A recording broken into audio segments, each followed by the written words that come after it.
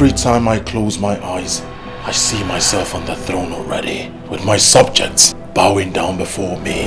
I know you never liked His Majesty and you wanted him dead, but I will tell you that I know when they gave birth to you in this palace. And you were just a maid that fought her way to royalty. You're crossing the boundary, and what boundaries are you talking about? You should be ashamed of yourself. You came here to ridicule our father.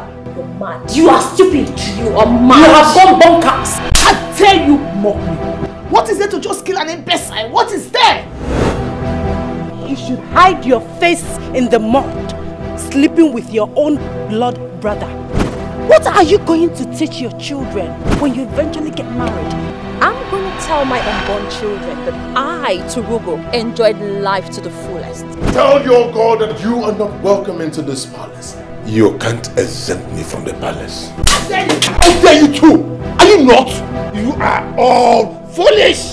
There'll be real war in this palace. I'm going to unleash the tigress in me. That imbecile, he can't even sit on the throne. He's useless. You have to kill him so that I become king. You will be the next Igwe of this kingdom. I am not interested in any throne. He can never be the king. I have condoned enough of your excesses in this palace. This is my house, my home, my palace, my kingdom, my empire. I can see you are ready for trouble. I am the first son of this king lying here. Tell him to unfreeze the royal account. I'm gonna freeze the family's account. It is 50% share of our father's income. Nothing more, nothing less. You lie. I need full access to my father's money. I have said my word and it is final. You write the bishop. Tell him to give me back my property. Igwe Ezeka II of Eziamuku Kingdom has just joined his ancestors.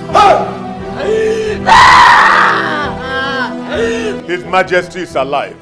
You want me to return to Jamike and have him kill me for the 3rd time? No!